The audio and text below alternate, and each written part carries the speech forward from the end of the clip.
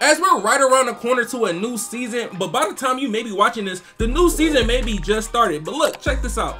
Today I'll be showing you a crazy offense initiator build. So look, this build, as most of the time you will see it, it will mostly be a pure yellow pie chart. But today I'm going to end up showing you guys two offense initiators. These are basically playmaker builds, or builds that can actually be offensive scorers and facilitators at the same time.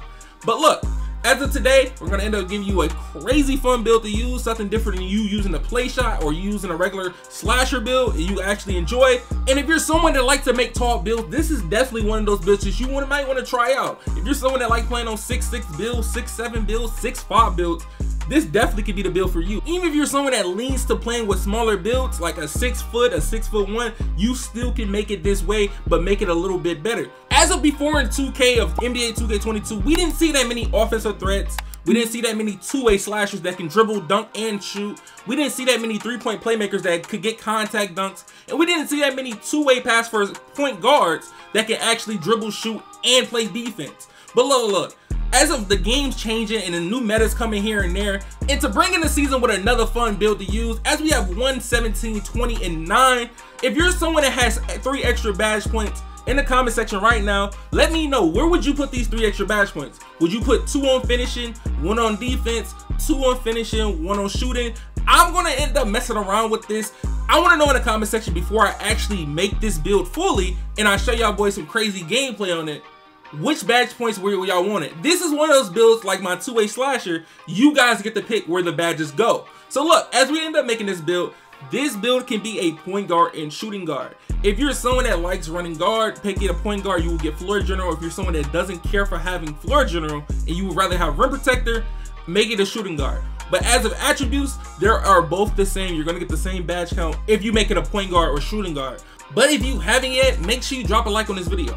It does help the video get recommended, and the more times you like this video. Also subscribe if you haven't yet and put on those post notifications. As of the pie charts I'm going to be showing you 2 pie charts in 2 different builds. As of the first one, we're going to be using the more yellow, less green, the better shooting pure playmaker pie chart on this build right here. As of this build being the taller dribbling guard, you're going to end up making this a speed pie chart. As you choosing the speed pie chart for the physical profile, this is going to make the build more playable if you're someone that's not looking to hit this build to 99. But as I start upgrading the playmaker on this build, you see I stopped at 77 pass accuracy. It's a reason of me stopping at 77 pass accuracy for this build, because if you go anything past 77, you will get a whole different name. The same way I told you guys, you can get slashing playmaker, two-way slasher playmaker, you get playmaker. It's so many different names. You can get slasher even without having your slashing all the way up. But with this build having at least 17 shooting badges, as you can get 18, but most of you guys, y'all might in the comment section, y'all might drop it to 15 and try to get more defensive badges. But what I showed you, you get 9 defensive badges off rip. As of having 9 defensive badges, 20 playmaking, 17 shooting, if you had extra badge points, the only place I would tell you to put it on is finishing with a little bit of shooting, because 20 definitely can get the job done on the ISO, and 9 defensive badges definitely can get you a stop, especially having long arms and being a taller build, and having a higher speed on defense. So look, as we have 1, 17, 20, and 9, like I told you, where would you put them extra badge points at? Since you have 3, if you had the chance of putting 3 extra badge points in any category you want, where would you put it? But as of the heights, like I told you, the best preferred height, if you're gonna go tall, go 6'5" or 6'6". But if you're someone that likes using elite dribble moves, like you want to be able to use Derrick Rose, the Kimball Walkers, stuff like that, the 6'4" height is where you would go. Unless you want to go 6'3", that will be the lowest I would want to go on this type of build. But check it out. If you're someone that wants to mess with the metric system and you want to be somewhat close to 6'5", but you are actually 6'4" and get the dribble moves, you're going to end up making your build 1.95 meters. That's going to be the height in the metric system. If you're someone that's going to make this build in metric system, you're going to use 1.95 if you want to be 6'4.5". But you can be able to be around the 6'4.5" height with also having elite dribble moves with this build off rip. So look, the one reason as you see the wingspan, you can make this wingspan max. The reason I'm saying you can make it max, you still get a 70 drive and dunk at 99. So you get park dunks, you get better dunk packages. But if you lower your wingspan one time, you get a higher 3-pointer and you still get that 66 drive and dunk. But if you lowered it anything lower than that, it's going to give you a whole different name like shot creator, mid-range interior playmaker, things like that. So if you're going to end up making it, make it to 85.1. With you doing that, you get a 85 three-pointer at 99. You're going to end up having a 70 drive and dunk.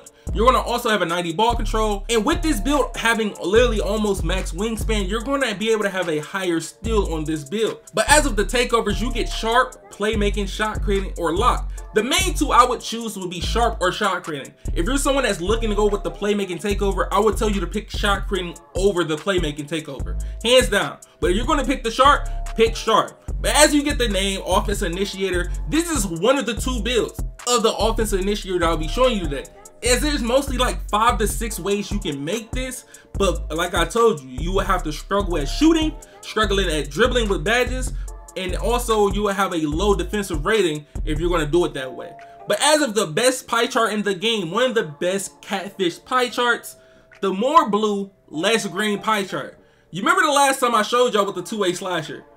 This pie chart right here is one of the best pie charts when it comes to making builds of what you want. If you want to make a great offensive build, this is the pie chart that you want to end up using.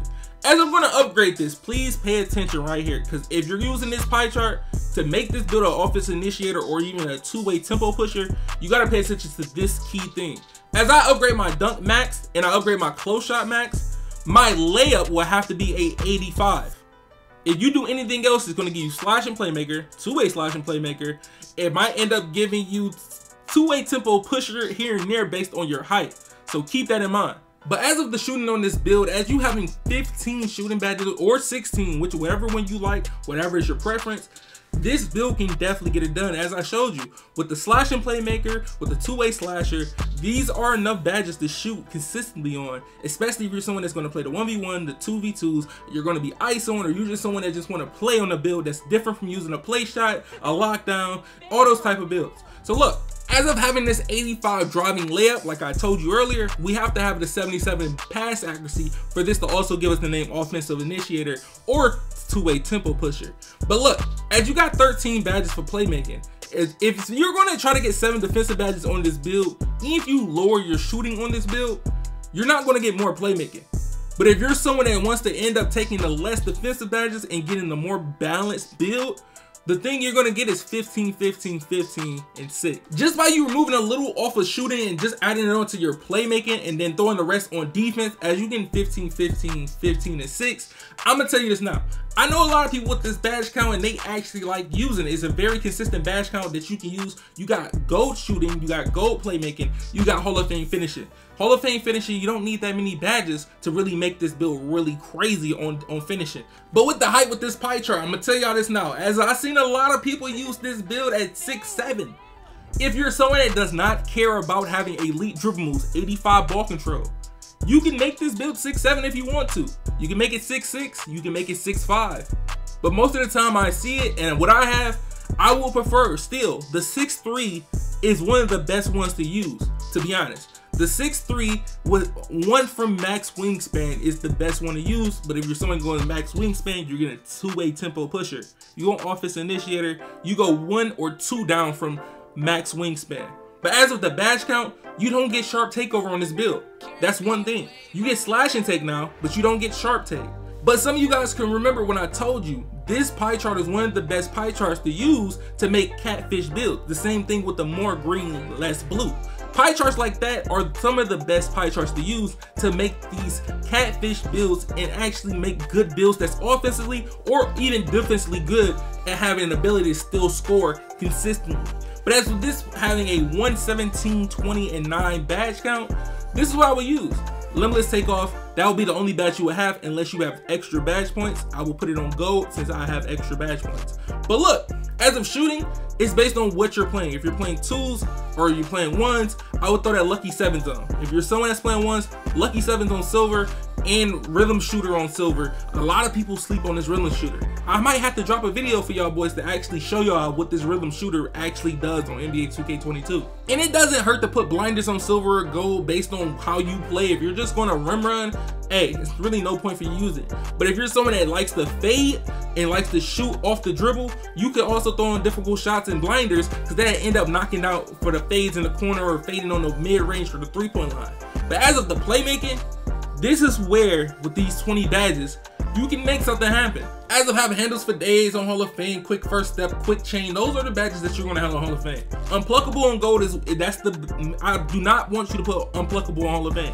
You can, but it's not worth it. It's literally not worth it putting on Hall of Fame. But as of defensive badges, this is all you. Most of you guys, you put clamps on. Some of y'all don't use Hustler, but Hustler definitely works on bronze if you want to use it. And chase down artists. But if you want to see me use this build at like 90 overall or 92 overall before it gets to 99 with badges, let me know in the comment section. If been your man ChaMoma, make sure you drop a like, subscribe, put on those notifications. I'll see y'all boys in the next one, and I'm out, y'all.